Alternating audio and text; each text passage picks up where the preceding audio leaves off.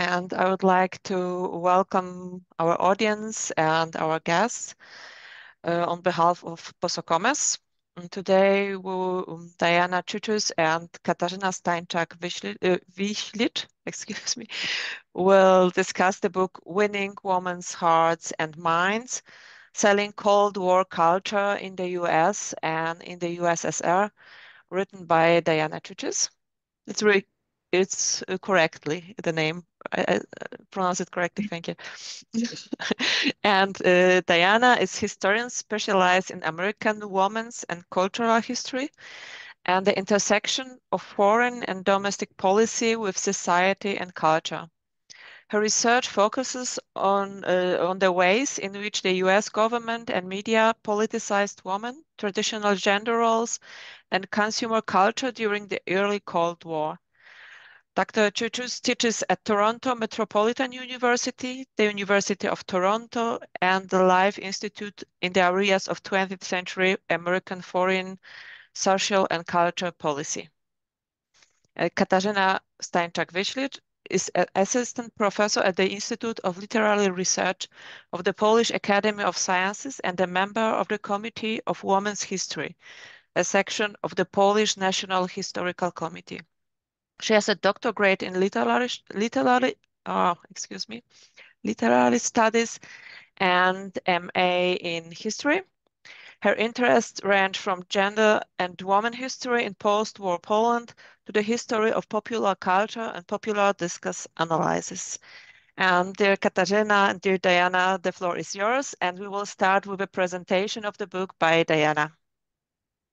Thank you so much, Alina. I appreciate that kind introduction of myself and Katarzyna as well. Thank you so much.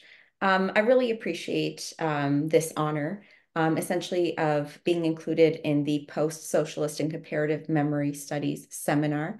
Thank you for this invitation, and I do want to say thank you to all of those who have contributed to this, including yourself, Alina, but also other organizers such as Anna, Anastasia, Daria, Maria, and of course yourself, Katarzyna, acting as a discussant. So thank you so much for all of this. So today I will be discussing my book, which is called Winning Women's Hearts and Minds. You can see the backdrop image of it right here in this slide. I'll show you a better image afterwards. It was released last year. And again, I do welcome the thoughtful comments by Katarzyna, questions, and any questions that you may all have yourself. And again, thank you for joining today.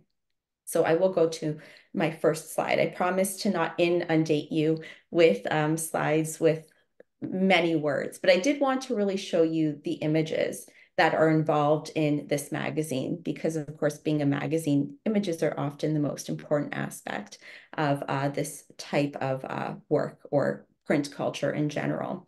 So in particular, today I will be discussing intersections of foreign and domestic policy and politics and culture, and the ways in which the US government and media politicized women, traditional gender roles, and consumer culture during the early Cold War. So I will be focusing on US cultural diplomacy in Russia through America, which is a rarely discussed, very unfortunately, Russian language Cold War era magazine that I argue did two things. First, it conveyed the American way of life to Russian women to sway them towards a supposedly superior way of life based on traditional gender roles and consumer culture. And secondly, in the process of doing this, it sought to undermine and destabilize a Soviet regime that provided few accessible and affordable consumer goods for its citizens. So why focus on a magazine? Well, my goal is to demonstrate the impact of soft power. So we consider in many cases influencers today, and we typically conceive of them through social media, but I'm going to go far back in time to a bygone era and focus on the magazine. So in contrast to military or economic power, as I'm sure many of you know, soft power is the ability to shape or persuade people towards a certain way of thinking. So I'm going to focus on America, but we'll briefly discuss the Ladies' Home Journal, of course, an American magazine where America's editors obtained content. So just for some background information, America was first published by the State Department in 1945, and its first 50,000 monthly copies sold out instantaneously. This is according to the State Department. I do want to note that my perspective does come from a westernized American perspective and United States archives. So I do welcome any of your own opinions and interpretations based on, in particular, possibly living in these former Soviet socialist republics and possibly experiencing your own versions of these magazines, because they did also exist in the Czech Republic or Czechoslovakia, in the former Yugoslavia, and in Poland as well. So the magazine was discontinued in Russia in 1952 due to complications with its Soviet distributor, censorship approval and circulation. So for example, it took months to approve articles, meaning issues were delayed. The State Department also suspected that it had been withholding or hiding issues entirely, eventually returning them to the US Embassy, claiming that they hadn't been sold. This became known within the State Department as the America crisis. So when it was discontinued, effectively America's only method of reaching the Russian people on a sustained basis, and I want to emphasize with images, was eliminated. And I emphasize with images because the Voice of America, as we know, still existed, but you could not see those images through the radio, right? Images were very impactful, particularly if they were in color. But American efforts to reach Russians changed in July of 1955 when the Geneva summit took place between the big four leaders, and there was a lessening of tensions. So following this lessening of tensions in July of 1956, the US proposed the exchange of English and Russian language magazines in their respective nations. So the agreement began a decades-long exchange of two magazines, America, pictured on the left-hand side of your screen, and USSR on the right-hand side of your screen. So I'd be curious to know if any of you have also perhaps seen USSR. It was later renamed Soviet Life. So each side would sell 50,000 copies, and neither magazine was censored. America's second run, just as with USSR, began in October of 1956 and was now published by the United States Information Agency, which was established in 1953 as America's first peacetime agency devoted to spreading, quote, cultural information overseas, what we would otherwise call propaganda. But the USIA did not want to refer to it as propaganda because that was, of course, negatively associated with Nazi Germany and the Soviet Union. So I focus in my book and in this presentation to an extent, mainly between the years of 1956 and 1960. And I argue that these were pivotal years for America's overseas information program for three reasons. First, it had the complete support by President Eisenhower, who was a vast proponent, based on his experiences in World War II, of propaganda or cultural information. It was also supported by Congress as a result. It was skillfully led, well-developed, and funded. And it benefited from the, quote, thaw in the US-Soviet relationship after Stalin's 1953 death. These were years where traditional gender roles and consumption were rampant throughout the magazine. When America emerged or reemerged, the USIA had a renewed opportunity to reach Russian women, particularly since the US government was now focused on forging relationships with people and influencing their opinions rather than just interacting with governments. So America became central to the USIA's Overseas Cultural Information Program. So America, what did it look like? Well, it looked like America's most popular magazine of the time period, Life magazine, as you can see pictured right here on the right-hand side of your screen. It was a glossy magazine filled with color images. It focused on American culture and society, but it had no editorials or advertisements because it did not want to fear aggravating the Soviet government.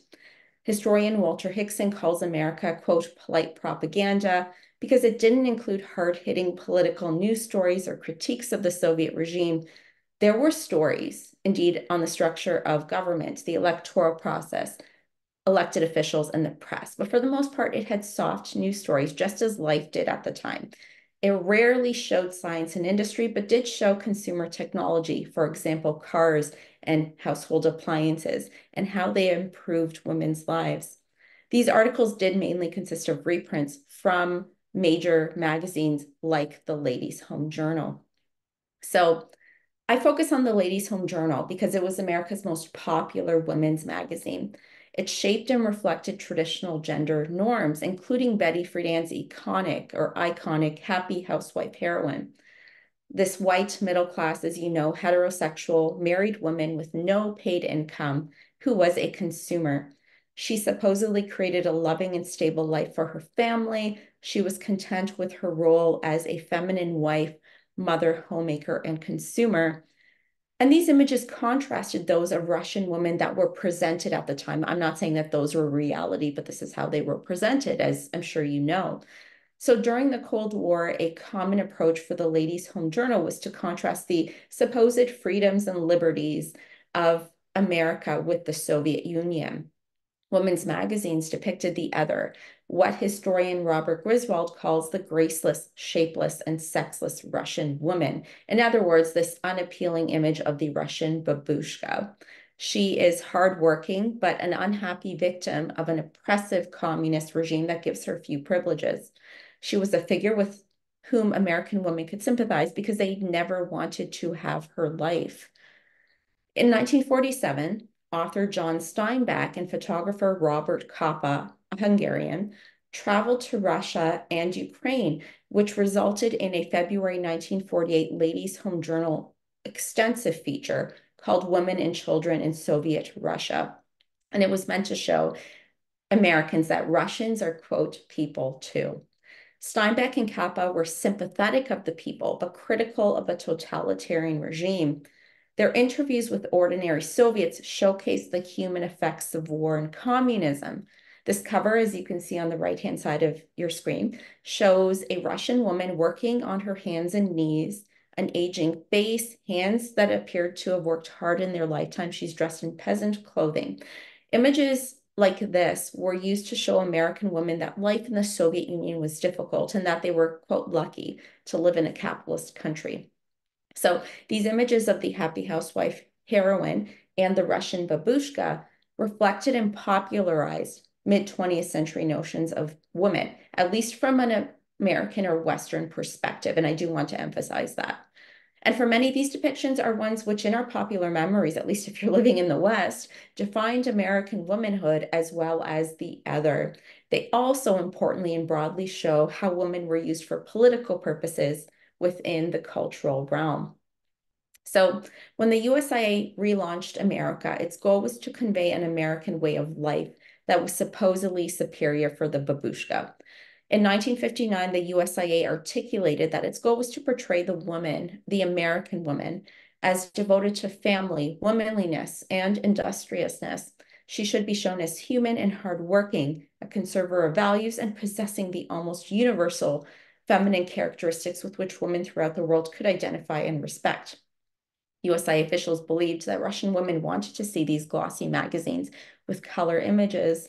And in reading America, a Russian woman could be transported into a far-off, distant land, one which contained the domesticated, consumer-oriented lifestyle found in capitalist countries, essentially a better way of life, supposedly.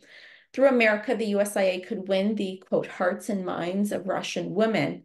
Now, America's first issue here, as I've already indicated, shows a little girl in red gazing before the sea, and its editors described America as a magazine about the people of the US, how they live, work, and play. It will try to capture their moods and aspirations, their concerns, and their light moments of relaxation. We shall attempt to portray what Americans are thinking and doing, what they are reading and saying. So this issue sets the stage for how American women are portrayed in the magazine for the rest of the decade in three ways, which I'm going to discuss briefly. First, as a feminine and fashionable woman. Secondly, as a happy housewife and homemaker. And third, as a consumer. So America's editors used clothes to appeal to Russian women and their supposed desire to be more feminine. Each issue had at least one article on fashion, all of which showed tall, thin, and attractive white women wearing skirts and dresses, never pants. This contrasted with the drab, shapeless, and heavy clothing Russian women wore in American magazines, as you can see in this Ladies' Home Journal on the right, which indicates a typical Russian housewife. And I don't think that Russian women would ever call themselves housewives, so that is ironic. Standing on the streets of Viborg near the Finnish border. February 1958's article called College Girls Dressed Up, pictured on the left-hand side of your screen, showed the casual clothes that college girls wore during the day and the dresses they wore at night. According to the article, they were fashionable, easy to pack for a weekend getaway, and made doing new dance crazes like the bunny hop easier. Other articles showcased fashion for a day in the city, the summer vacations, maternity wear, and ironically, even clothes to go shopping for more clothing. Right? Rather ironic. They always pointed out that these clothes were affordable and practical. But in reality, as we all know, these fashions were unrealistic for the Russian woman who went through harsh winters and clothing shortages. Russian women simply had little access during these times to these types of luxuries. But the magazine did provide alternatives with sewing patterns. For example, December 1959's issue included a smart coat you can make yourself. It provided a versatile pattern for a coat that could become a raincoat, a hostess robe, an evening gown, or a beach dress. These articles showed Russian women that anyone could learn to sew and be fashionable. And by bypassing the Soviet government and appealing directly to women, America's editors prevailed, and so did the US government in its battle for cultural supremacy. If women couldn't purchase Western clothing, they could copy the looks that were in the magazine, spread them throughout the streets of Moscow, and in the process, break down barriers between the East and the West. So while America's editors promoted fashion and femininity, they went to great lengths to also convey a wholesomeness that countered stereotypes of American women as being irresponsible glamour girls or overly materialistic. America reflected a domestic pro-natalist ideology. Articles emphasized gendered customs and traditions and introduced women to their ultimate role as supposedly the happy housewife and mother. For example, this image on your left, June 1958's A Young Couple Gets Married, stated that a girl's wedding was joyous. It discusses the planning a wedding of an 18-year-old girl named Jenny and her high school sweetheart, Bud, which includes writing a wedding announcement, opening presents, attending her rehearsal, and preparing for her honeymoon. As you can see in this picture, the happy couple is shown leaving their church where family and friends are throwing rice at them. All of these types of articles centered on wholesome customs and traditions, and religion consistently played a prominent role.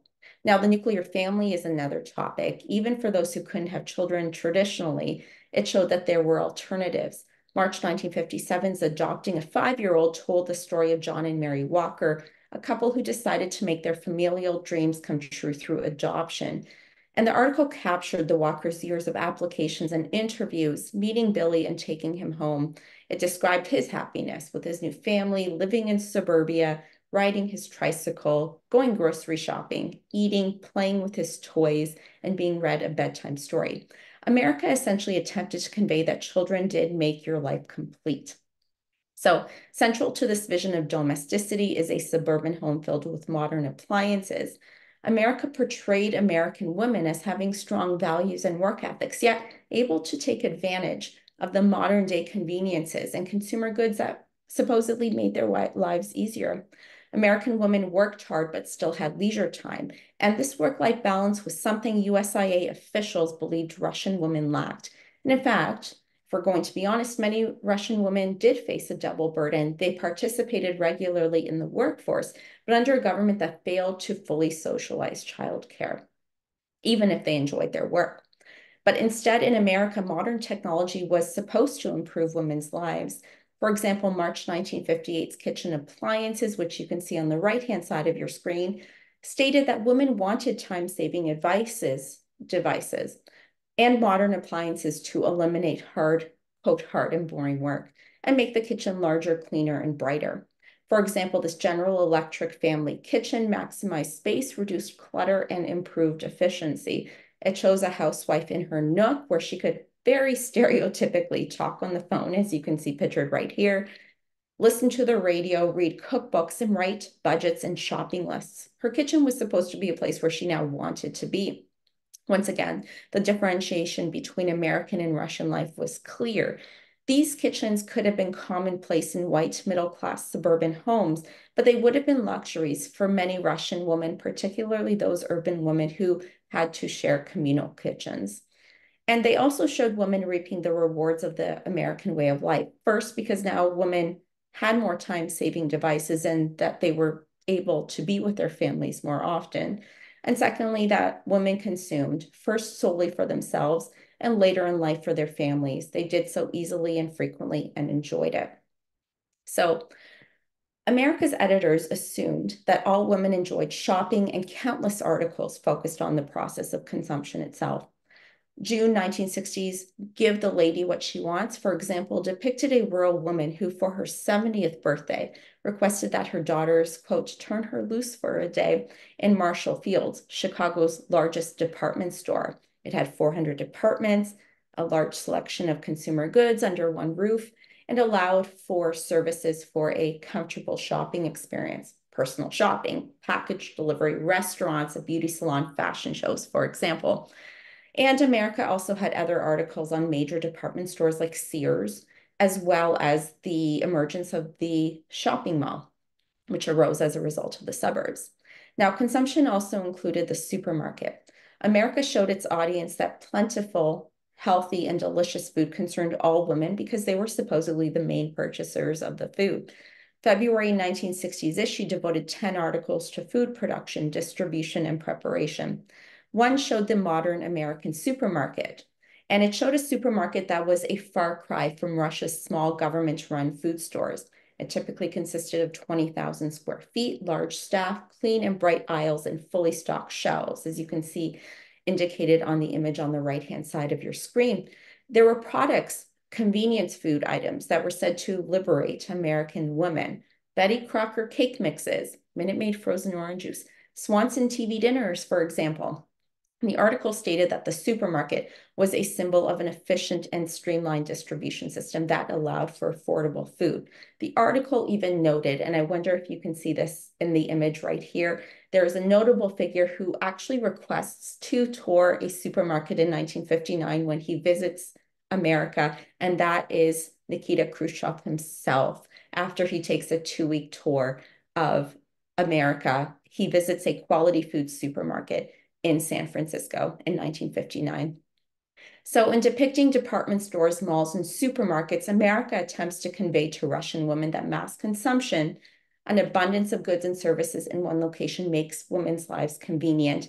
And it also chooses or tries to reflect to them, convey to them that these conveniences cannot be said of their own shopping experiences. Now, I'm going to try and sum this up, which is that these articles are a small sample of what is presented in America throughout its long existence to 1994. But when brought together and analyzed, their importance becomes clear. They present Russian women with an idyllic image of American life. By the end of the decade, the 1950s, the magazine had accomplished broader goals. Journalists and USIA officials boasted about the appeal of America. They noted long lines of people waiting to buy the magazine and visiting Russian homes where they saw worn-out copies. Marion Sanders, its first editor, observed that issues were widely circulated amongst colleagues, family, and friends, and could have been seen by as many as 20 people. This meant that if 50,000 issues were sold each month, its monthly readership could reach 1 million. U.S. Foreign Service officer Gail Richmond called America, quote, a minor expense, but a major success in the Cold War of ideas. And perhaps it was so effective, and this should be noted, that Soviet officials actually banned its circulation in U.S. exhibitions that took place throughout the remainder of the Cold War. By 1959, Moscow embassy diplomats reported that with the exception of personal contacts, America made the greatest contribution to the better understanding of America by the Russians and to the provision of accurate information about the U.S. Journalists and USIA officials noted changes in Russian attitudes. For example, as you can see pictured right here, a December 1959 New York Times article rather condescendingly was titled New Soviet Plan, Feminine Females.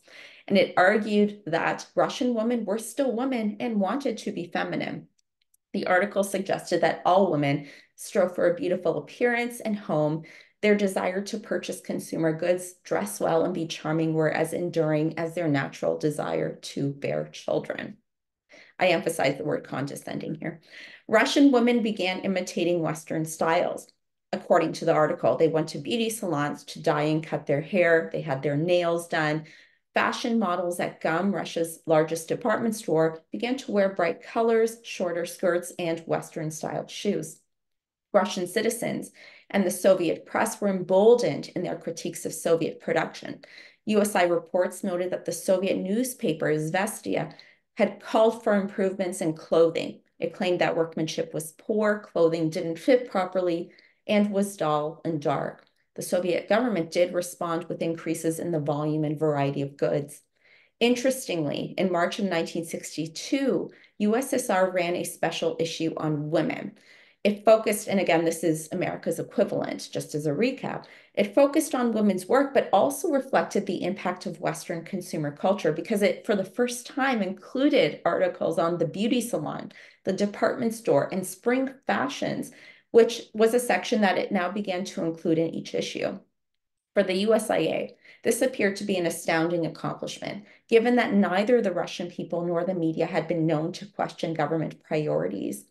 So USI officials and America's editors, in providing their subtle critiques of the Soviet government, highlighted its strained relationship with female consumers. They wanted Russian women to develop a deep and gradual dissatisfaction with their lives, both because of their limited access to consumer goods and services, as well as their status as working women unable to care for their families full-time. So America ended in October of 1994, pictured here on the left-hand side of its screen, of your screen, 38 years after its first issue, with the same girl, supposedly, as an adult now gazing in red again before the sea on its front cover. Communism, as we know, at this point had collapsed, the Cold War had passed, and the mission of the USIA and America had seemingly been accomplished. There appeared to be many who did not want to see the magazine end, including those in the United States Information Agency itself, as well as the magazine's editors and writers. And its contents were a glimpse, as a result of years of publication, into a way of life that the Russian people now gradually began to embrace, at least in terms of its consumer-oriented ideology. A 34-year-old housewife, Katya Chizova, looked forward to reading the magazine, and this is just one anecdote. According to her, it was a, quote, interesting way to read about scientific achievements and in general about the American way of life. She wrote, I can tell you that for many it meant a lot. People had very little information about life abroad, and their interest in America was great. So with this conclusion, I hope that this presentation has reflected the importance of studying women, normative gender roles, and the American way of life, namely consumer-oriented capitalism, in relation to foreign policy and diplomacy, not just within the Cold War, but also more broadly. I also hope that it has reflected the necessity for further discussion on the decline of the Soviet Union and the impact of soft power, which I think often goes under-recognized, and that includes cultural diplomacy. So, for example, what really ended the Cold War? We tend to attribute it to the Soviet Union's military and economic decline, as well as the powers of great leaders such as Gorbachev and Reagan, which undoubtedly is true. But I think that the answer should be more complex. The successes or failures of military initiatives can be gauged almost immediately, but cultural diplomacy can take years to reveal its effectiveness. This was the case for the USIA's information program in Russia. By the end of the decade, the 1950s, which I discussed, due in part to America, a newfound cultural outlook had emerged. During the summer of 1959, the USIA, as I'm sure many of you are aware, given the context of the kitchen debates between Nixon and Khrushchev, the USIA held a 6-week-long exhibition in Moscow, most remembered for those kitchen debates. During this time, Russian women were finally able to see and interact with American women and observe and touch the consumer goods that they had seen in America. They began to demand these products themselves as a result of America and as a result of the exhibition. In September of 1959, as I had indicated previously, Khrushchev became the first Soviet leader to tour the US for 2 weeks and with 54 people, including friends, family, and of course, political associations. When he returned home, he acknowledged the demand for consumer goods and declared he would increase production. Now, in reality, we all know that his government failed to provide its citizens with the level of consumer goods seen in the United States. But these first glimpses of American-style capitalism, as shown in America, really set the stage for increased demands for consumer goods. This 1951 cartoon pictured here on the right-hand side of your screen, which I love, it depicts booklets on, quote, U.S. living standards blasted behind the Iron Curtain, while a Russian woman instructed her husband, Ivan, to look at the, quote, electric washing machines, sewing machines, and refrigerators depicted in its pages. It aptly reflects the sentiments of the USIA, which in 1959 boldly declared, in reference to Russia, that it is not likely that this buying public will ever be the same again. So I do want to thank you for taking the time to listen to and to hopefully engage in a conversation afterwards about this topic and my book in general. And again, I do want to thank the organizers and Katarzyna for her comments that are to follow. Thank you so much.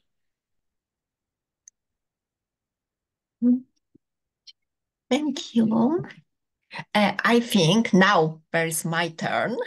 And I'm really happy to talk a few words about this book. Maybe you can see I have a hard copy, and it's really also beautiful edited because the book is mostly about images. So the cover, the images are really very important for me. So thank you for the opportunity to tell about the book. As I'm a cultural historian interested most in gender and women's history, this is really a very good opportunity for me to talk about the book, which is about women, which is about gender, and which in fact is about cultural history. I think that first of all, winning women's hearts and minds is a great contribution to the cultural history of the Cold War. But at the same time, it offers a broader meaning of political history. A broader meaning because it goes beyond the history of political struggle, of simply political diplomacy, the so-called traditional diplomacy, and instead it addresses the history of cultural diplomacy and the history of soft power. And what is particularly valuable in this book is Diana Cucuz's use of gender as a category of historical analysis. She does not write a gender history of Cold War, but she introduces the gender perspective to the history of political thought, showing how gender worked in political propaganda and how gender was essential for the construction of citizenship. Before coming to details, I'd like to list the most important points that make the book so interesting for me and so valuable. First of all, there are this gendered understanding of citizenship, both in the USA and in the Soviet Union and other countries of the bloc. Then, the politicization of the private sphere, I mean of the household, of the home and family. Then the focus on two competing visions of modernity, because I strongly believe that this book is also about two visions of modernity, about modernity and modernization, which was linked to the development of capitalist economy, and on the other hand, about the so-called socialist modernity or communist modernity. The next thing I'd like to emphasize is the author's focus on the popular culture texts. I really appreciate that this book is based on the analysis of the Ladies' Home Journal as a point of reference for the America. I also would like to point to the analysis of the visual texts of propaganda. It's not easy to analyze visual historical texts. Maybe sometimes it seems attractive, it seems easy, but if we want to offer a really in-depth analysis and not to use this visual text only as an illustration, it really is a difficult thing. And I think that Diana is successful in this, in her approach to the visual sources. And the last thing, which is for me really important and really striking, is the analysis of the women's images in soft propaganda. I think these images were also essential for soft propaganda, and they are more important than only a simple illustration. The book examines how the products of the modern popular culture, such as lifestyle magazines, were used as a tool of public diplomacy or soft power. Diana Cucuz analyzes the magazine America, edited by the US Information Agency, which offered, in fact, a model of the Western woman's or lifestyle journalism in order to play a propagandistic role in the Cold War competition. She shows how the images of perfect womanhood, of perfect domestic life, and actually the image of modernity were employed as an instrument of soft political propaganda. As Diana showed in her book, America's creators mimicked the content of the best-selling American women's magazine's Ladies' Home Journal to communicate or to sell American values: freedom, family, femininity, and abundance to Soviet audience, whom the domestic propaganda showed a completely different image of American way of life. It was the image of Western consumerism, of the idle life of American housewives, deprived of political rights, political agency, and enslaved in their bourgeois households. And Diana Cucuz discusses here the notions of true femininity, of female attractiveness, as it was presented in American mainstream culture, and she reconstructed its message. Its message was that while American women enjoyed the special privilege of a life centered on home and family, Soviet women suffered under special hardships of their double burden, being denied also the opportunity to cultivate their natural femininity. I guess that this opposition between being a full-time housewife and the double burden of Soviet women was central for the vision of gendered citizenship and for the vision of gendered modernity. And here, I strongly believe that this is the value of the book, that Diana Cucuz shows very important thing: the importance of women as citizens. She shows how gendered women's citizenship was constructed in the United States and in the Soviet Union during the Cold War era. Of course, there are so many studies showing how women were used for different political purposes. And winning women's minds and hearts is also about it, but not only. It goes further, and in her analysis, Diana shows how women were in fact a part of a larger political and cultural process in which the US government defined their roles in traditional terms of femininity and also tied them to the emerging mass consumption society and presented them abroad in order to attract Russian women to win their minds and hearts.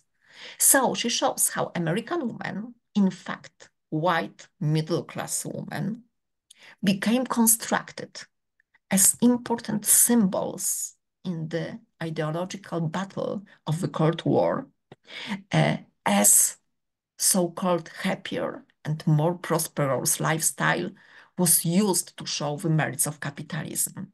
But what is crucial, Diana emphasized that this construction of perfect American femininity defined women's citizenship. In her analysis of Ladies' Home Journal, she pointed to its political message, and somehow she challenged the common opinion that popular women's magazines, especially popular women's magazines in America and in the so-called West, reinforced women's political passivity. On the contrary, she presented that the magazine encouraged their readers to participate in public life and defined them as citizens. Like other magazines, Ladies' Home Journal used anti-communist sentiment to advocate for women's political participation and to promote a positive image of politically active women devoted to their nation and devoted to American values.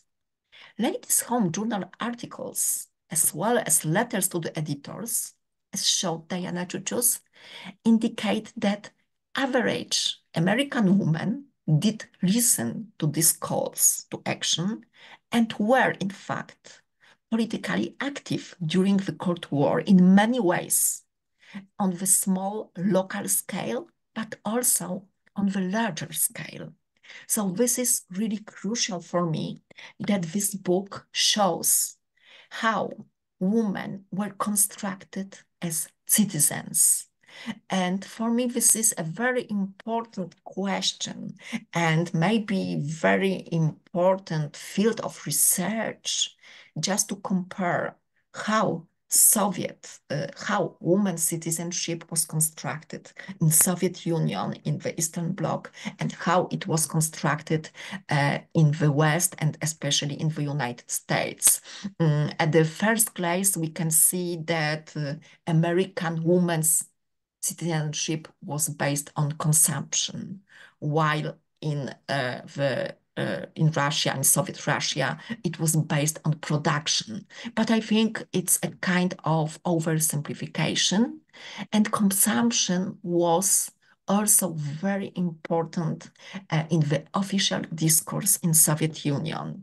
This is the second thing, except these gendered notions of citizenship, which is very important for me in this book. This is the focus on consumption and the political meaning of consumption.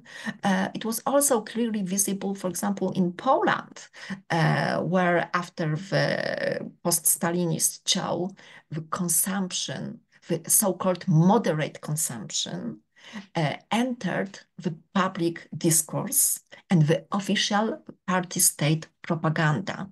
So I think consumption is here really very important. Thus, I'd like to ask, can we say that the notions of gender worked also as an element of the competing concepts of modernity, Western modernity and socialist modernity? I strongly appreciate that in the analysis of the Ladies' Home Journal and in the analysis of the official discourse on women's roles in the United States, Diana Cucuz showed that women were not only recipients, not only the audience and the public to this message, but they also participated in the process of discourse production. In the book, Diana focuses on the role that Dorothy Thompson played in the Ladies' Home Journal. And that's why I'd like to ask her about the role of popular experts in American women's magazines, because I think it's crucial to show that women also were the discourse producers.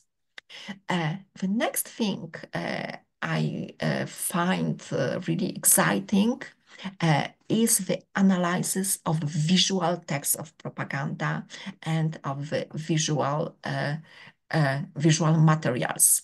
I use the term visual texts, not illustrations, but visual texts, because I strongly believe that as written texts, they had their own message, and it was more complicated than only an illustration. And that's why I appreciated that Diana focuses on the visual texts of America and not on the analysis, for example, of broadcasting of the Voice of America. And talking about visual texts and visual attractiveness of America, I'd like to share with you some pictures, some images, and these are the images from the Polish version of America. And on the other hand, also the images from the magazine Kraj Rad. It means Soviet Union. It was edited in Poland. I remember this magazine. It was edited on a very good paper, and it was a high quality magazine. But the aesthetic norms, the aesthetic conventions used in those both magazines were completely different. And I think Diana also shows how America, as a tool of soft propaganda, developed its own aesthetic norms and aesthetic categories. So let me, oh, sorry, I can't. And then I think I can go. Okay. So it will be only a very, very short presentation because as you can see here, this is Soviet Union, Kraj Rad, the magazine which was edited from 1958 till 1990, till the collapse of communism. As you can see, here are cosmonauts, but also beautiful women, yes? But on this first cover, we can see a beautiful woman in blue jeans, yes, Soviet woman in blue jeans, but I think she is at work, or after all, she is not in this very cozy domestic, in this cozy home, yes, it's not sweet home, but it's rather, I think, associated with her work.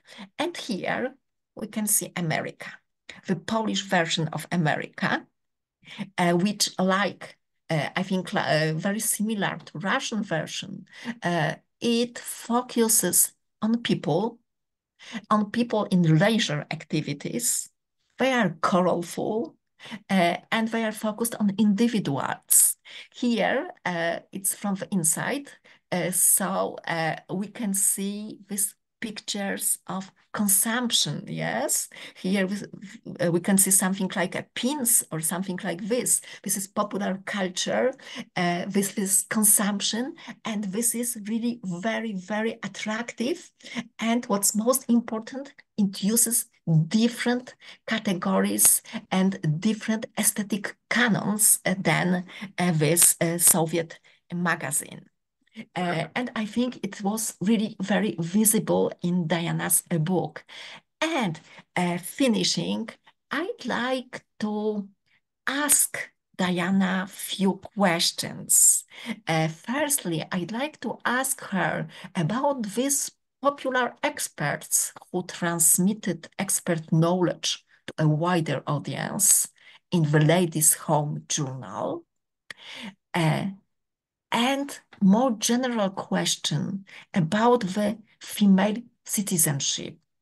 Do you agree that America and this soft propaganda not only used women, but also somehow constructed the notions of women's citizenship?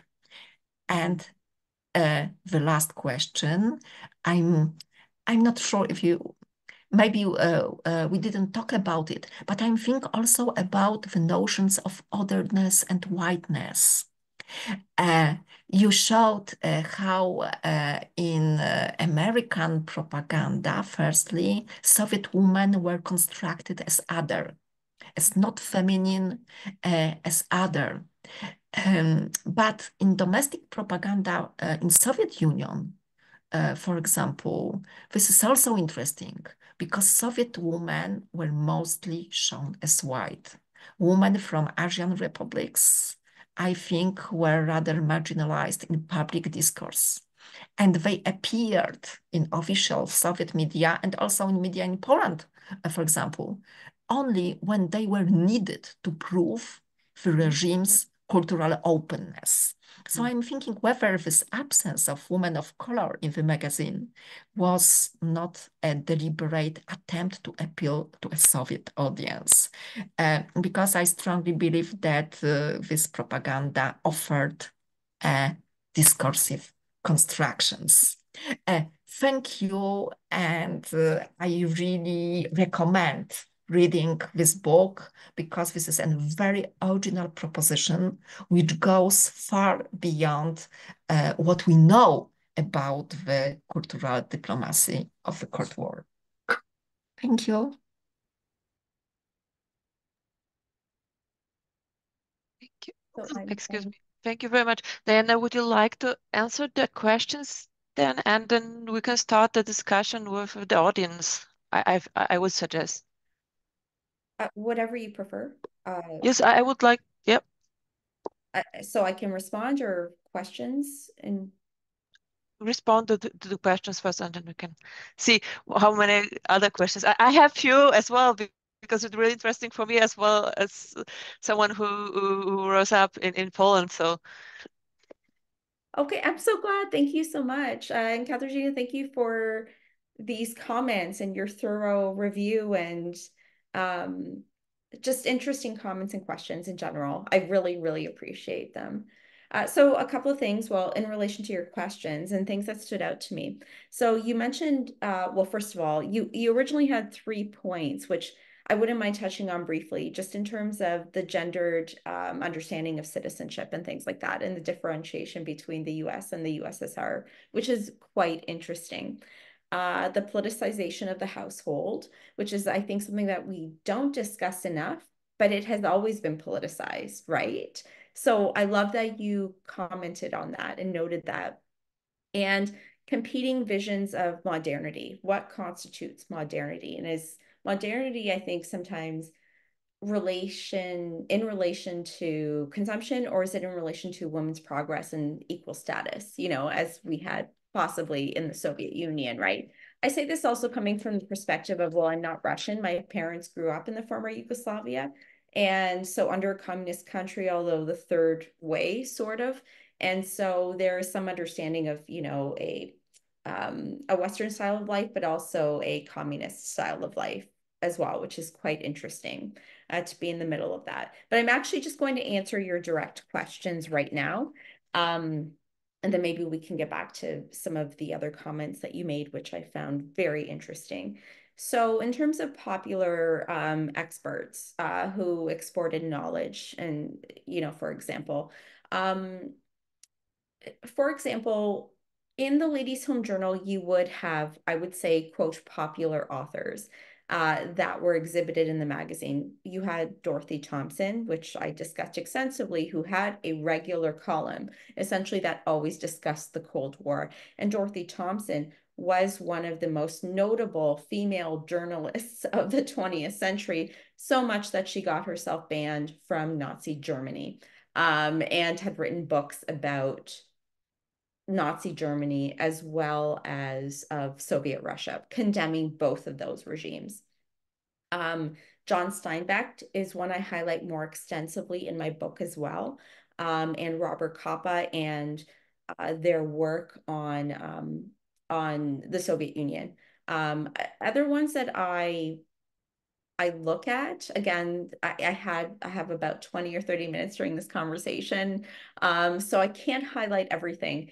But for example, Lydia Kirk, who was the ambassador's wife to the Soviet Union in the early Cold War period, writes this extensive sort of article or series of letters, actually, and she later writes a book called Letters from Moscow, where she absolutely admonishes the Soviet regime, but also very interestingly has this insider perspective because she, as an ambassador's wife, she's very critical. She's obviously very much used to an elitist sort of privileged lifestyle in the US, and then goes to Russia and everything sort of falls apart. But she very strategically writes these letters to her children and then publishes them, which shows you a lot as to her intentions. The editors of the Ladies' Home Journal themselves are Beatrice and Bruce Gold. They're a married couple who were the editors from 1935 until the mid-1960s. And it's quite interesting. They're quite feminist for the time period in their approach to Ladies' Home Journal articles and their output. They're also critical of the Soviet regime. Those are the most notable figures I can think of that had articles during this time. Of course, later on, we see Betty Friedan, who has articles for the Ladies' Home Journal, but those ones are most consistent and very notable in terms of popular authors and experts, so-called experts and things like that. In terms of what is published in America magazine, I would say that the authors in those articles are generally individuals who are, I would say ordinary journalists and authors who don't have big published pieces or anything like that, that make them extremely notable. The most notable person would be Marion Sanders. Again, another like Dorothy Thompson, one of the most iconic figures in 20th century journalism. But she is the editor of the magazine in those initial years before it's discontinued in 1952. So I wouldn't say there's anybody super notable. One that would strike out at me is Jane Jacobs, the author, writer, American turned Canadian, ironically, given that I'm Canadian, who wrote on urban pathways and history and things like that, urban and regional planning. She had quite a few articles in America magazine. So I would say she is a big one, but I wouldn't say that there was anybody very notable that would regularly appear in America. So it's possibly, I think, as you alluded to, individuals who are trying to convey popular concepts and ideas, not necessarily experts in the field. Whereas, of course, in the Ladies' Home Journal, much more notable in the United States, you would have these experts that are trying to deliver content and things like that. In relation to your second question, I believe, which is citizenship, right? How it was constructed, as you've alluded to, and as I did as well. Well, what is citizenship, right? And how do you define citizenship, right? In the context of the United States, citizenship, very much in the context of, for example, Elizabeth Cohen's book called A Consumer's Republic. Citizenship in the context of the mid-20th century is in relation to how much you consume, at least in relation to women, because the citizen consumer is so important, right? And of course, we know that this is a stark contrast to the type of citizenship that exists in the Soviet Union, which is a woman is working. She is supposedly equal in every element of life. She is working, is able to obtain an education, but At the same time, according to the US perspective, she is not allowed to have the same types of access to consumer goods as an American woman has. Of course, as we know, in the context of the Soviet Union, American women, well, they may have access to consumer goods, but they don't have access to the same level of education or, for the most part, work, equal pay that Soviet women do or Russian women do. And I apologize, please let me know if I'm not answering this question properly. I can elaborate a little bit further. And then finally, actually, this question was quite interesting because, of course, I didn't have enough time to get into it, but it alludes to otherness. And I depict, at least in this presentation, the other as being the Russian babushka. And to that extent, yes, she is the other. But I do also think that there are many others in the context of mid-20th century American womanhood. And of course, the other big other is the image of the racialized minority. And typically, in a time where certain women are neglected, well, in particular, this is the African American woman, right? So the other, I think, when you think of it in the context of the Ladies' Home Journal, or other women's magazines at the time, you might think of the African American woman who has little access to, white middle class suburban conveniences and a home in the suburbs, 2 cars, for example. But the other, of course, is also that Russian babushka in the broader context of the Cold War and foreign policy. So just a few things I want to note in terms of, quote, the other in relation to race. For example, I do discuss this in the book a bit further, which is that, for example, throughout the 1950s, when America is reinstated or reemerges, there are very few articles on African American women and girls in general. There are several articles, for example, one which focuses on the coming out or sort of, this tradition of the Southern debutante ball, if you know about this, in the context of the Southern United States, where a young girl is basically brought out before a group of people with a pastor, before her family and friends. And it shows that she is essentially coming of age and ready to perhaps date and get married. Those articles are very few. The first magazine or the first issue that actually showcases an African-American female is Marian Anderson, an African-American opera singer. And it shows her on the front cover, but then just has a very short article, ironically, on her in the middle of the magazine, and that's it. So in the book, I also discuss the fact that America's editors actually don't really focus on African Americans, the African American experience, or the civil rights movement until about the late 1960s, which is very interesting. They choose to ignore this, and it's similar to what you said, Katarzyna, which is that where USSR's or Soviet life's issues, or the version in Poland, does not necessarily focus on the other as extensively, America's editors don't do this as well. And in part, my belief is that, my understanding is that they don't do this because they don't want to focus on the negatives that are taking place in American society. They don't want to give essentially the Soviet Union more fodder to provide negative propaganda, to criticize them or anything like that. So they essentially present this very positive image of what is happening in the United States, in spite of the fact that by, of course, the late 1950s, well, even prior to that, you have, a civil rights movement that is taking place, led by Martin Luther King. You have boycotts on buses, on the March on Washington, all of these things.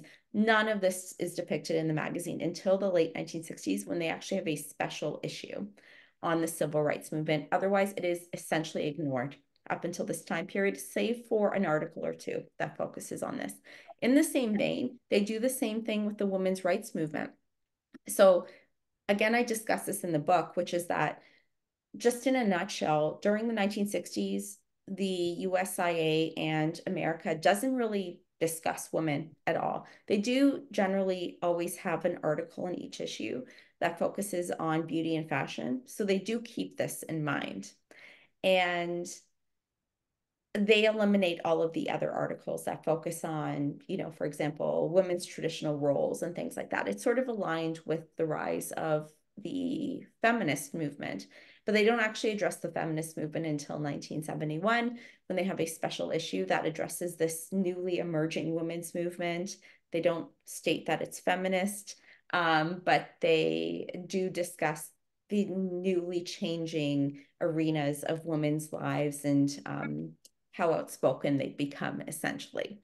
So they take quite a bit of time. Ironically, again, the USSR magazine does have an issue related to women in 1962, almost a decade earlier, where they do focus on women's issues and choices, I guess, but more so in relation to work rather than anything else. So essentially, America is quite slow to recap with acknowledging changes in American society. And they also don't want to acknowledge that there are any negative sides to American life in general. But I do think this could be a whole other book, to be honest. I wish I would have had time to work on it. Maybe it's a future project. But the USSR, the magazine, the equivalent in the United States, I would love to compare to see when they came out with, certain topics and issues and just do a comparison. So that would be really fascinating.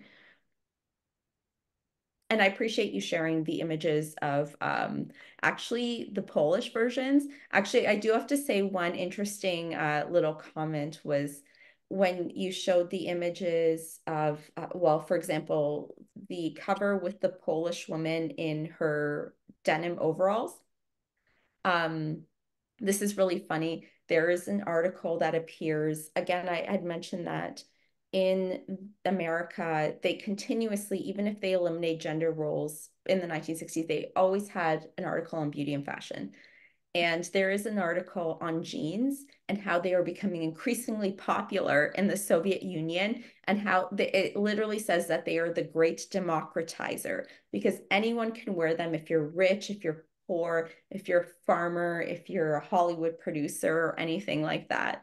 And it basically states that jeans are accessible to everyone. So I find it amazing that that is one of the images that you included, because jeans were seen as being very popular across the board around the world. Thank you so much.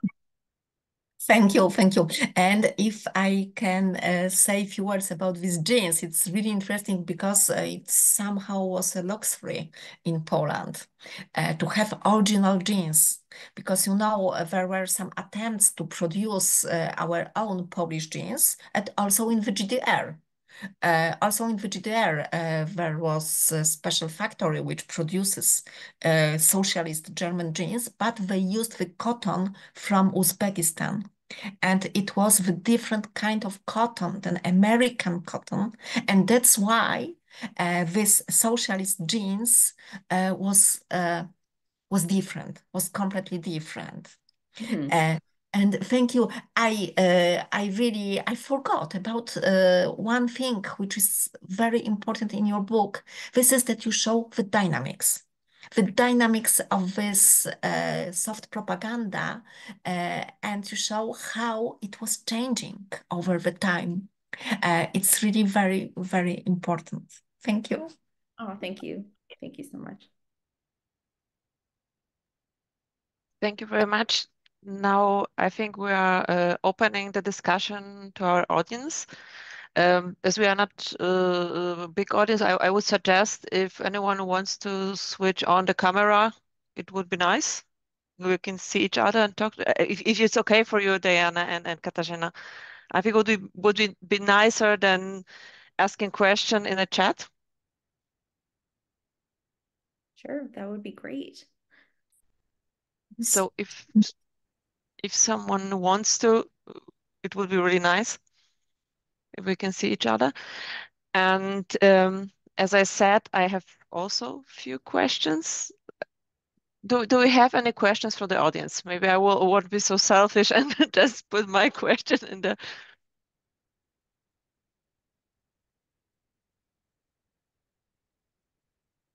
I can't read any in a chat. I think I would get them. So maybe I just can ask my questions first. You are talking about the consumerism and the consume and showing the beautiful things you can buy in America, trying to change or not to change to get influence on women's minds in USSR and Eastern Europe and communist countries or socialist countries. But what I was thinking about as I was a child, we also have some magazines, not only America, I don't really know, but other magazines showing, for example, things you can buy in Germany. I come from Silesia, so we had a more exchange with Germany. And it was not just about having the things. I think it was also about the aesthetics. That was really important for me as a child, and I think also for women, not just wanting to have the same style of life. It was just about having things that you can consider beautiful. Like for children having toys, they were just much more beautiful than the toys that we could afford or we could buy in socialist countries.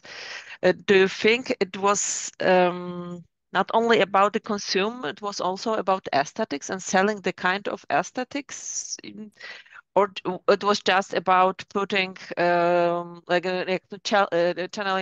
the kind of politics for women or selling the American way of life, but just at the political and political view or consume view? So there is this saying, it's called keeping up with the Joneses, right? And so I'm not sure how widely this would possibly be used in Central or Eastern Europe, probably not.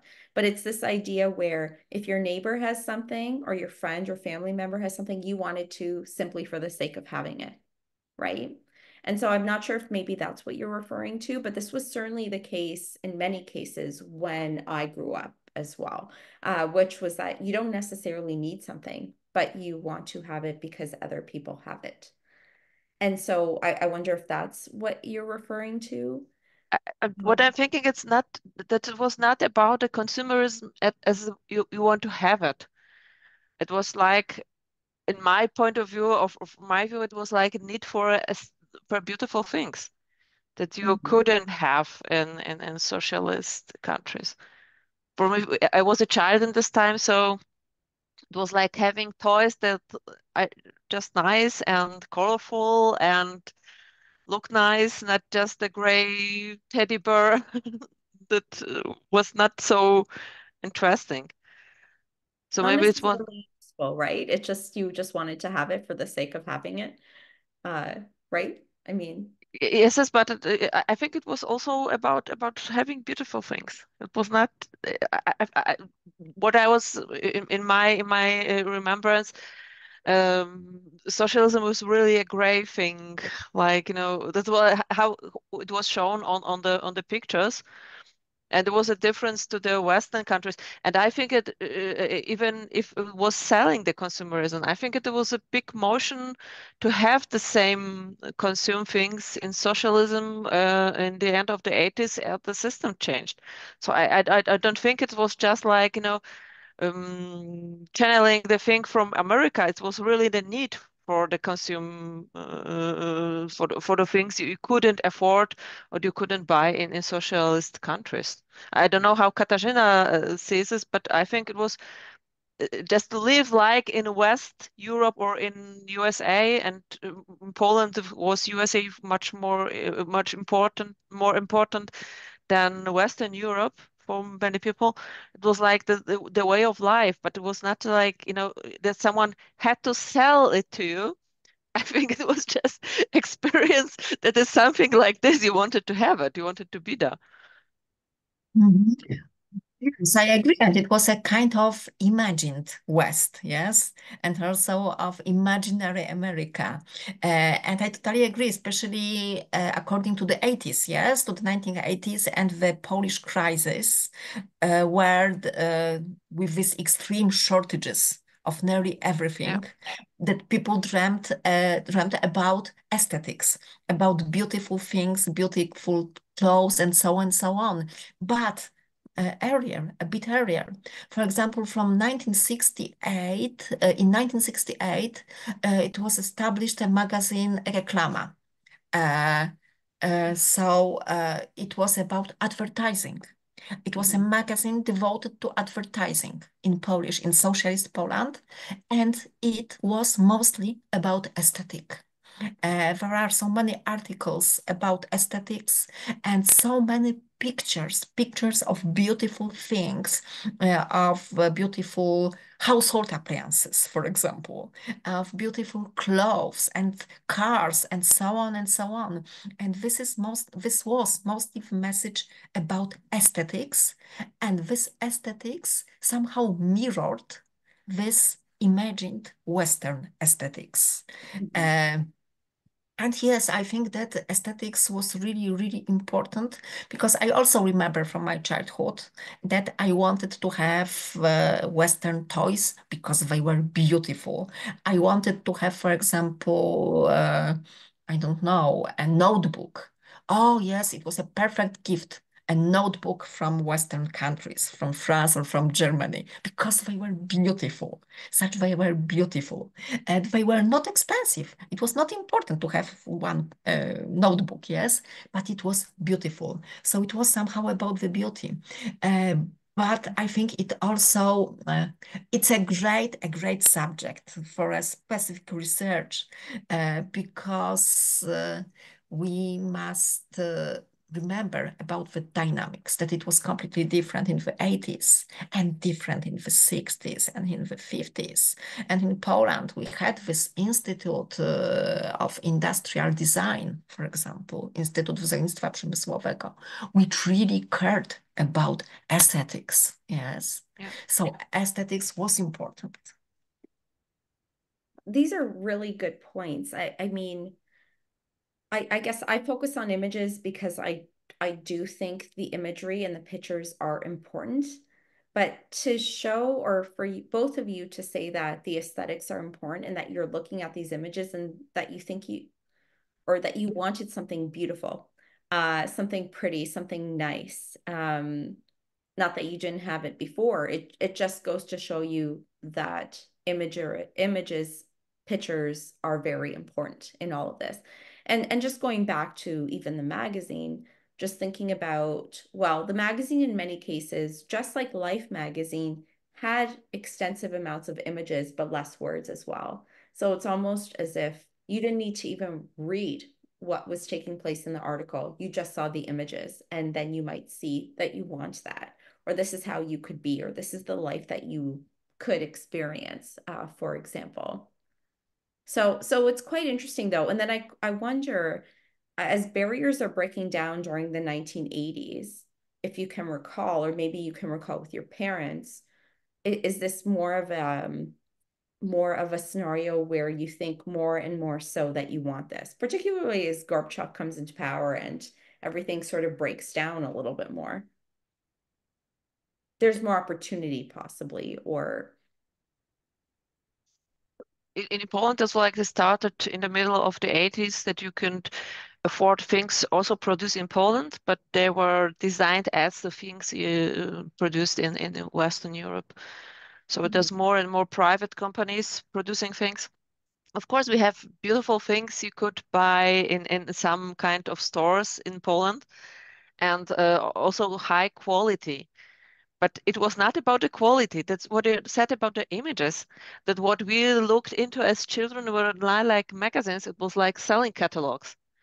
You just had the pictures. You didn't have any text about it. So it was like looking at it like hours and thinking, oh, I would like to have this or this or this or this. And for my grandmother, she could sew very very well. So it was like looking for dresses she could make for us. It was more like looking for really. That's why I thought it was not just selling the way of life. It was kind of selling the aesthetics. When you compare those two pictures from the 50s about the girls dressing up, to the photo from the street in somewhere in the USSR. And the second question, I think you partly answered it. Did the Russian version also has kind of impact, because you said that there was an impact you could see on Russian women, especially after the Khrushchev's journey, and there was the question: was the impact from the Russian version, the USSR, sold in America on American women? Was this mentioned like for feminists? There's a kind of they have more rights than as we have, and do you, So, did they notice any impact of this Russian magazine on American society? so again, I'm looking at American archives, right? And to be quite honest, there is very little information on USSR, that magazine distributed in America. To me, that somewhat shows that the magazine had little impact, but also it shows that American propaganda will not ever recognize that a USSR magazine distributed in America would have any impact. I think it would have impact in small circles. For example, Communist Party individuals in the United States or anybody who is socialist or left leaning in the United States, probably in universities and things like that.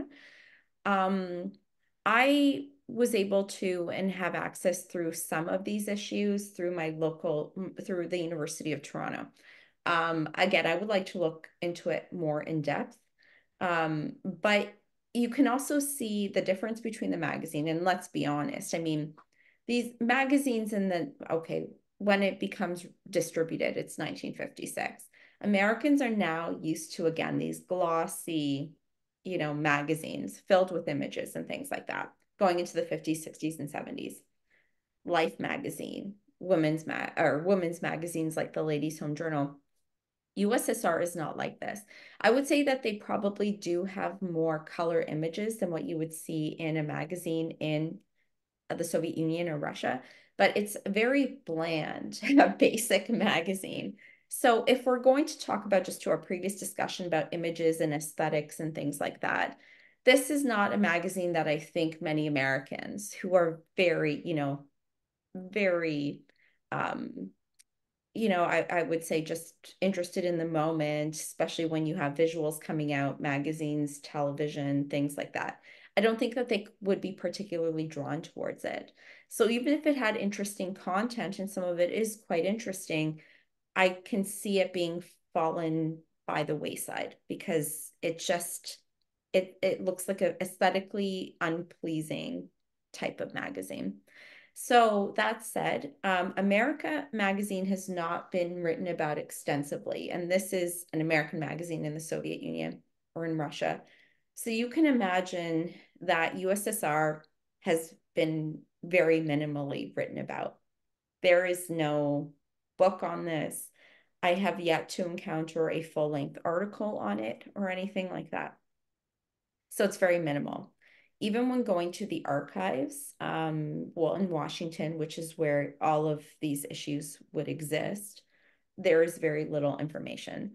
So it's something that I would need to do more research on, just to figure it out. But it also shows me that even if there was an impact, archivists have just simply neglected this magazine and its impact, because there's very little that I have found out there after having done extensive research. Now, if somebody has all of the issues on hand, it would be lovely to analyze them, but I haven't come across that really extensively, at least close to where I live in, being in Canada. But of course, the magazines are fundamentally different in their approach. The glossy colored images versus black and white images of essentially what I'd indicated, which is daily life in the Soviet Union, which revolves around work, labor, healthcare, these sorts of things, which are solid topics. but not the trendy topics that Americans want to focus on, like consumerism, or with the fun images as well. Sorry, I hope that answers your question. Yes, yes, yes. It was. Do we have now any questions from the audience except mine questions? I have more of them. Oh, hello, Anna. Thank you. Yes. Hello. I have a question, a little bit different question. So I heard that central to your research was visual material. So I have a question of methodological nature. So how you approach this visual material from this methodological point of view? What was your methodology? And also, what was the dynamic between the visuals and the text in this magazine that you analyzed? So this is my question. Well, I mean, looking at the images, I mean, this is where I really started from, because even just growing up, I noticed I always had an affinity towards looking at print culture and the images. And just as actually, ironically, Alina and Katarzyna stated, you look at the aesthetics and you think, even as a little girl, for example, if you can't read everything, if you don't know all of the words or anything like that, or even if you're a non-English speaker, looking at one of these magazines or anything like that, the images are what draws you the most, right? So I sort of looked at that. So again, my research was at the National Archives. And essentially, I mean, I just went into it sort of thinking, well, I looked at the magazine, and again, the magazine was very much like a life magazine at the time period, where you had colorful images of anything and everything, but again, mainly related to consumer-oriented capitalism, with very minimal words, something again that you would find in Life magazine. And so I thought, well, this is quite interesting. What is the purpose behind all of this? Well, again, the purpose is, this is a propagandist, again, as I indicated previously, polite propaganda, where its purpose is to show Russian readers, wherever you live, America magazine was generally disseminated in urban centers. And this was in part for fear of, well, the Soviet government could actually monitor who actually picked up copies of this magazine, especially if they were in urban centers. Now, the fear was that if you went to the periphery, if you went to the outer edges of the Soviet Union, and these magazines spread, a neighbor handed it to a neighbor, a family member handed it to a friend or something like that, you might actually encounter somebody that is not really very much a proponent of, you know, the communist regime or something, somebody who's wavering, and they may become more discontent, especially if they see how life is outside of the Soviet Union, right? So the idea here is that looking at images without these words, the words were not extensive, the descriptions are very brief, they're very simplistic. And then you could also, again, sway people towards that way of life through the visuals, through the aesthetics that we just discussed. So this was my thinking when I, you know, my original actual source of subject matter was the American National Exhibition, which took place in Moscow in 1959, the Khrushchev debates, or the kitchen debates, sorry. And then I was drawn towards this, and I just thought, with these visuals, how could people not be lured towards this? Especially, again, I alluded to the fact that Voice of America did exist, but there are no images. So you just have people talking, and it's also frequently jammed, right, by the Soviet government. So again, my thinking was that, you know, this was, you know, a good place to approach this idea that, well, soft power is extremely important, and you can do this through cultural diplomacy, and you can do this through images, particularly during this time period where, I mean, television doesn't exist anywhere, radio is sort of limited and blocked, and we don't have the social media that exists today. I hope that answers your question. But if there's anything else, Okay, thank you very much. Thank you, Anna. Yes, please. Maybe if I could, thank you so much for this presentation. That was absolutely fascinating to me, and I'm looking forward to reading the book. And I'm so sorry because I joined late, so maybe my question, you answered it at the beginning, but I didn't hear the answer, because we talked a lot about streamlining gender stereotypes through this magazine. And I was thinking, what about winning men's hearts and minds. Was there, I don't know, specific pages that maybe were dedicated, I don't know, to cars or some other typically male consumer culture? Is it something that is present in the magazine through the years? Does it evolve? I know that maybe it wasn't the focus of your research, but I'm sure you have some insights. I love this question. This is a very good question. Is it Ina or Ina or? Ina. Ina. Yes. Awesome question. Thank you so much. So of course, you know, if you're involved in women's or gender studies, you always think about the other, right? And I guess my other was Soviet woman or Russian woman or African-American woman to an extent. And so I did wonder the extent to which I should focus on men and male studies and their focus in the magazine. So I would say if there were regular articles, I hate to say that, they could be seen as appealing to both men and women. I would say a disproportionate amount of the magazine's content focused on women. So there were articles that men might find appealing, but this is to say that not to stereotype, but women might find these articles appealing, given the context of who you're appealing to or who your audience is in Russia or the Soviet Union. Articles, you know, there were articles on urban centers, transportation, vehicles, vacations, science, healthcare. Any of those articles, of course, could appeal to men, 100%, just as they could appeal to women. There were several articles, but I would say more so going into the 1960s that actually had men's fashion, which were interesting because this didn't really happen earlier on. But it is to say that if there were articles that were geared towards anyone in particular, it would be the woman or it would be the family. And so then, of course, the woman is involved as well. So if you had articles on vacations, which they definitely did, it would be the whole family involved, men and women and children. You might have articles, for example, the one that I indicated about adoption and the family. Well, it included the male and the female adopting their child. And possibly you didn't see this if you came in late, but it talked about a couple adopting their child. But it did mainly focus on the female and her process of adopting the child. The male was somewhat secondary because the woman was staying at home with her child. These sorts of things. So I found disproportionately where you would have general articles, okay, that discuss both the male and female experiences. You might have actually work experiences. But what was also interesting was that you might have women who are working, but they would also be juxtaposed with their husband who's working in a similar position. So if you have a female doctor, then you would have the male doctor who's her husband.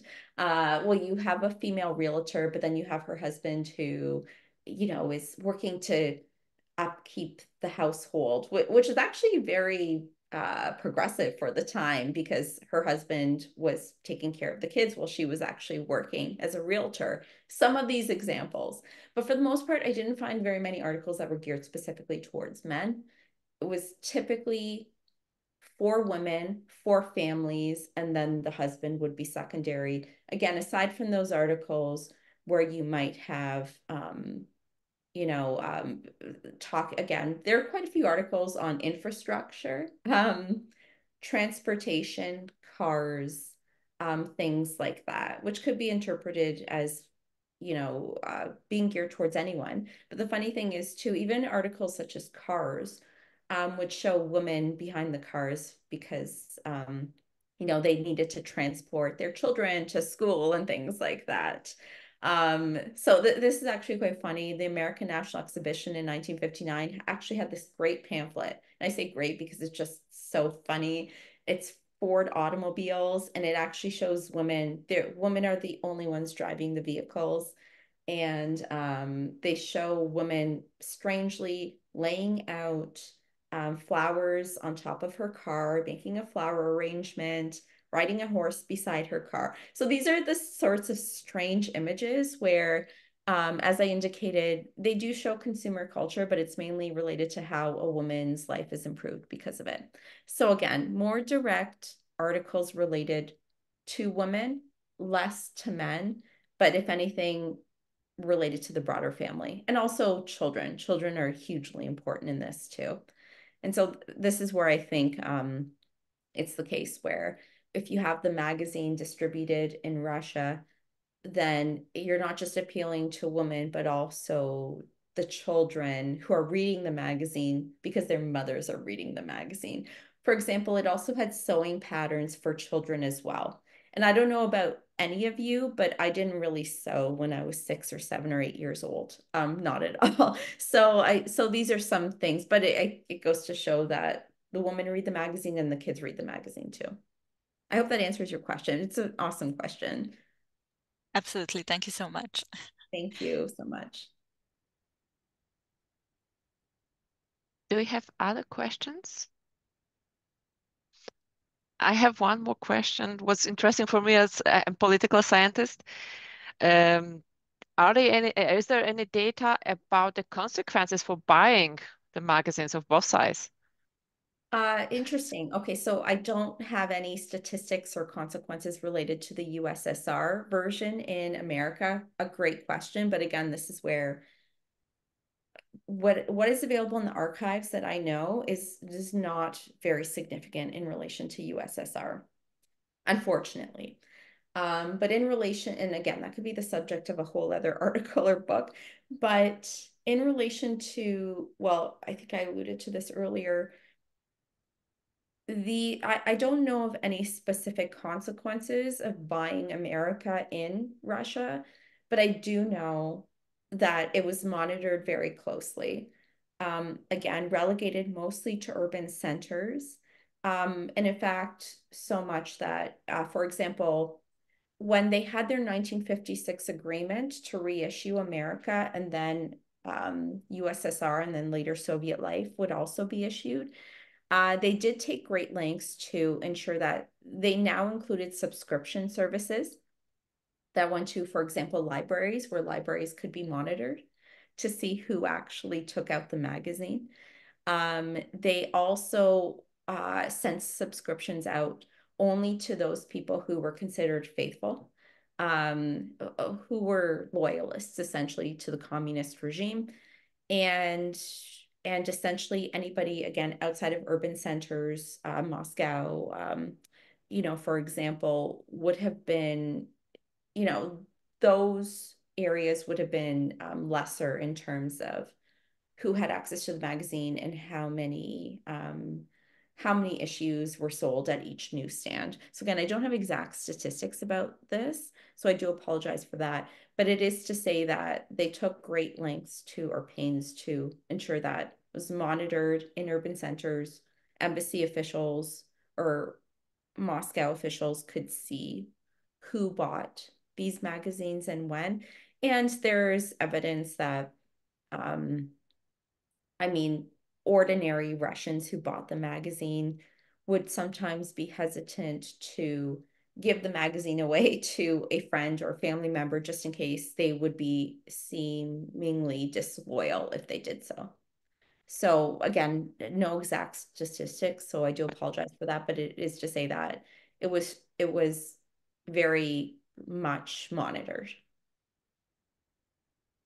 There's no data on this US side about the USSR, because we know some periods in America there was also really critical to reading something what was connected to socialism or communism, but I think maybe it was not so important for the American side, or we don't know if it was. So again, I guess like the subject of my book is America, and I do think again this could be a whole other book on the USSR, the magazine. I would love to do that at some point.